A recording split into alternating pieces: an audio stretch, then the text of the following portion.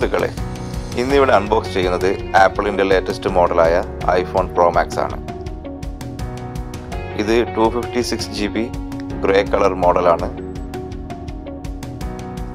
ആദ്യമായി പാക്കിങ്ങിൽ എന്തൊക്കെയാണ് വന്നിരിക്കുന്നതെന്ന് നമുക്ക് നോക്കാം.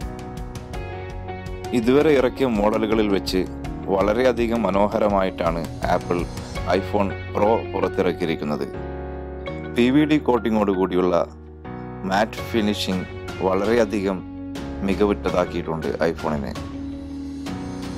എന്തൊക്കെയാണ് ബോക്സിൽ വന്നിരിക്കുന്ന മറ്റുള്ള ആക്സസറീസ് എന്ന് നമുക്ക് ചെക്ക് ചെയ്യാം. എല്ലാ മോഡലിലും വരുന്നത് പോലെ സിം കാർഡ് റിമൂവ് ചെയ്യാനുള്ളൊരു പിന്നുണ്ട്.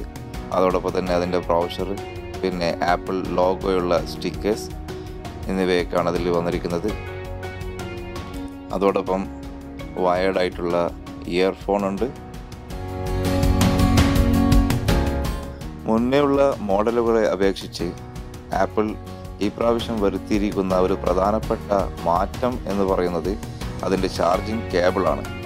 USB പോർട്ടിൽ നിന്നും അത് USB-C പോർട്ടിലേക്കാണ് അവർ മാറ്റിയിരിക്കുന്നത്. അത് USB-C പോർട്ട് കണക്ട് ചെയ്യാനുള്ള അഡാപ്റ്ററും ഒരു വ്യത്യസ്തമായ ഡിസൈനിലാണ് വന്നിരിക്കുന്നത്. ആക്ച്വലി ഈ ഒരു പ്രൊഡക്റ്റ് USA പ്രൊഡക്റ്റ് ആയതുകൊണ്ട് അതിൻ്റെ പ്ലഗ് വന്നിരിക്കുന്നത് ഒരു യൂണിവേഴ്സൽ ടൈപ്പാണ്. നമുക്ക് ഒരു അഡീഷണൽ അഡാപ്റ്റർ ഉപയോഗിച്ച് ഏത് പവർ പ്ലഗിലും കണക്ട് ചെയ്യാവുന്ന രീതിയിലാണ് അത് രൂപകൽപ്പന ചെയ്തിട്ടുള്ളത്.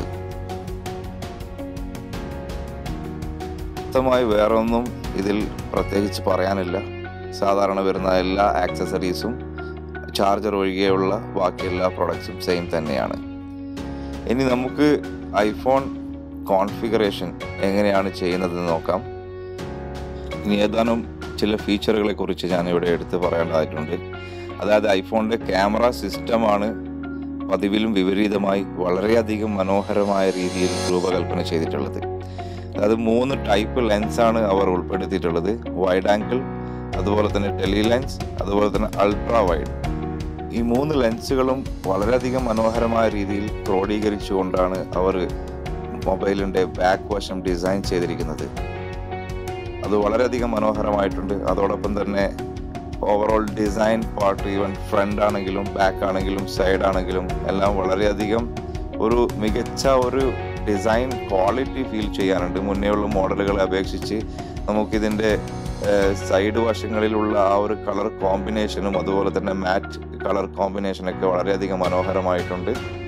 അടുത്തതായി നമുക്ക് എങ്ങനെ ഐഫോണിനെ കോൺഫിഗർ ചെയ്യാം, അതല്ലെങ്കിൽ നമ്മുടെ എക്സിസ്റ്റിംഗ് ഉള്ള ഐഫോണിലെ ഡാറ്റാസ് എങ്ങനെ ട്രാൻസ്ഫർ ചെയ്യാം, അത് ഏത് രീതിയിലായിരിക്കും നമുക്ക് ചെയ്യാൻ പറ്റുന്നത് എന്നുള്ളതിനെക്കുറിച്ച് വിശദീകരിക്കാം. മറ്റുള്ള ഫോണുകളെ അപേക്ഷിച്ച് ഐഫോണിൻ്റെ ഡാറ്റ ട്രാൻസ്ഫർ വളരെയധികം ഈസിയാണ്. അതായത് നമുക്ക് എക്സിസ്റ്റിംഗ് ഉള്ള ഫോണിൽ നിന്നും ഡാറ്റ ട്രാൻസ്ഫർ ചെയ്യാൻ വളരെ സിമ്പിളായിട്ടുള്ള ഒരു മെത്തേഡാണ് ആപ്പിൾ രൂപകൽപ്പന ചെയ്തിട്ടുള്ളത്. നമുക്ക് ജസ്റ്റ് ഫോൺ ഓൺ ചെയ്തതിന് ശേഷം ഇനീഷ്യലായിട്ടുള്ള സെറ്റപ്പുകൾ ചെയ്ത് കഴിഞ്ഞാൽ, ഉദാഹരണത്തിന് അതിൽ നമ്മുടെ ലാംഗ്വേജ് സെലക്ഷൻ, കൺട്രി സെലക്ഷൻ തുടങ്ങിയവ ചെയ്ത് കഴിഞ്ഞതിന് ശേഷം നമുക്ക് എക്സിസ്റ്റിംഗ് ഫോൺ ഉണ്ടെങ്കിൽ ആ ഫോണിൽ നിന്നും ഈ ഫോണിലേക്കുള്ള ഒരു ഡാറ്റ ട്രാൻസ്ഫർ വളരെ ഈസി ആയിട്ട് കൈകാര്യം ചെയ്യാൻ വേണ്ടിയിട്ട് അവർ ഒരു ആപ്ലിക്കേഷൻ ഡെവലപ്പ് ചെയ്തിട്ടുണ്ട്.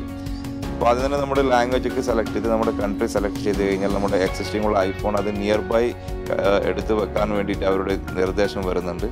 സോ അതിനനുസരിച്ചിട്ട് നമ്മളത് ചെയ്ത് കഴിഞ്ഞാൽ, അതായത് പൊതുവേ നമുക്ക് ബാക്കപ്പ് എന്ന് പറയുന്നത് നമുക്ക് iCloud ബാക്കപ്പിൽ നിന്ന് എടുക്കാം, അല്ലെങ്കിൽ iTunesൽ നിന്നും ബാക്കപ്പ് എടുക്കാം.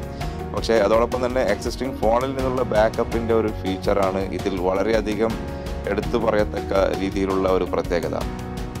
അതിനുവേണ്ടി നമുക്ക് വളരെ ഈസി ആയിട്ട് ചെയ്യാവുന്ന ഒരു കാര്യം എന്ന് പറയുന്നത് ജസ്റ്റ് നമ്മുടെ എക്സിസ്റ്റിംഗ് ഉള്ള ഫോൺ എടുത്ത് ഓൺ ചെയ്തതിന് ശേഷം അതിന് ഈ പുതിയ മൊബൈലിൽ അടുത്ത് വെച്ചാൽ തന്നെ അതിൻ്റെ നോട്ടിഫിക്കേഷൻ നമ്മുടെ എക്സിസ്റ്റിംഗ് ഫോണിലേക്ക് വരുന്നതായിരിക്കും. സോ അത് വന്നു കഴിഞ്ഞാൽ നമുക്ക് ജസ്റ്റ് ഒരു സ്കാൻ ചെയ്യാനുള്ള ഒരു ഓപ്ഷൻ കൂടെ അവിടെ കാണിക്കും.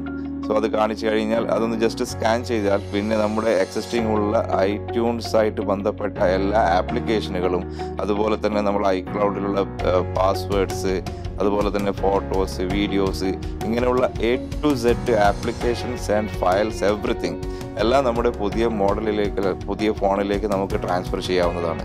അതിനുവേണ്ടി ജസ്റ്റ് നമ്മുടെ ക്യാമറ ഉപയോഗിച്ച് പുതിയ ഐഫോണിൽ കാണിച്ചിരിക്കുന്ന ഒരു ബാർകോഡിൻ്റെ വേറൊരു രീതിയിലുള്ള ഒരു സ്കാനിങ് സിസ്റ്റമാണത്, ആപ്പിളിൻ്റെ മാത്രമായിട്ടുള്ള. അത് കൊടുത്തു കഴിഞ്ഞാൽ നമ്മുടെ എക്സിസ്റ്റിംഗ് ഉള്ള ഫോണിൻ്റെ പാസ്വേഡ് പുതിയ ഫോണിൽ ചോദിക്കുന്നതായിരിക്കും. സോ ആ പുതിയ ഫോണിൽ നമ്മുടെ ആ എക്സിസ്റ്റിംഗ് ഫോണിൻ്റെ പാസ്വേഡ് കൊടുത്തു കഴിഞ്ഞാൽ പിന്നീട് അത് ഡാറ്റ ട്രാൻസ്ഫർ ആരംഭിക്കും. ഇത് നിങ്ങളുടെ ഫോണിൽ എക്സിസ്റ്റിംഗ് ഫോണിൽ കൂടുതൽ ഡാറ്റാസ് ഉണ്ടെങ്കിൽ, ഉദാഹരണത്തിന് ഒരു എബവ് 100 GB ഒക്കെ ഡാറ്റാസ് നിങ്ങളുടെ ഫോണിൽ ഉണ്ടെങ്കിൽ നിങ്ങൾക്ക് ഏറ്റവും ബെസ്റ്റ് എന്ന് പറയുന്നത് ഐട്യൂൺസുമായിട്ട് കണക്ട് ചെയ്തിട്ടുള്ള ഒരു ബാക്കപ്പ് എടുത്ത് റീസ്റ്റോർ ഓപ്ഷൻ ആയിരിക്കും വളരെ ബെസ്റ്റ് എന്ന് പറയാം.